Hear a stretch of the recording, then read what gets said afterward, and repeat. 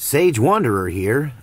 So I normally have my face in the video, but I had something I needed to show you. If you were under the impression that the Illuminati Luciferianism system, especially in the music business, is new, let me show you something I discovered. Some old footage from the American Bandstand television show. This looks to me to be from the early 1960s.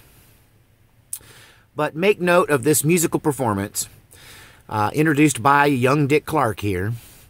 And what you will see is a performer dancing in front of a horned goddess on a throne. This is the most blatant early visual evidence of Luciferianism that I can see in the music business. And it seems also wholesome. And the song is the lyrics. Listen to the lyrics. There's not many, but it's all about enticing a tiny little girl to come sit on your knee. So it almost seems like the lyrics of this song, in retrospect, knowing what we know about the Luciferians, this starts to look a lot like, well, you figure it out. All right, here it is. And bigger than ever.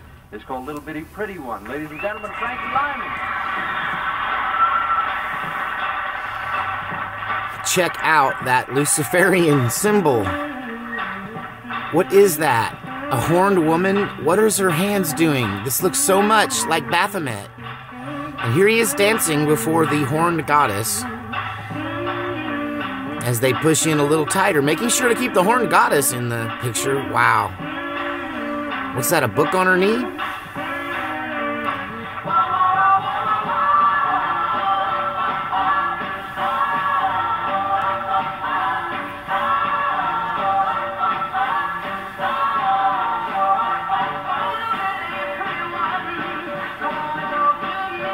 Little bitty pretty one, come and talk to me. Little bitty lovely one, come sit on my knee. A lot of lyrics there.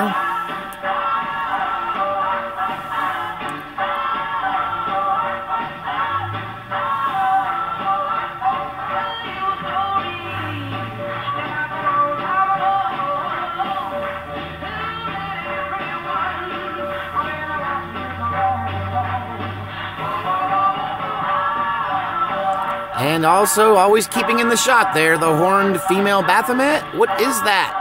Why is there a horned devil woman in the background? Why are they dancing before this idol? What is going on? All right, well, enough of that.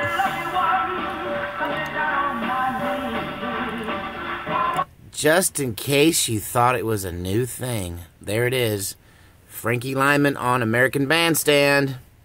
Wow, doing his little gig in front of the horned idol.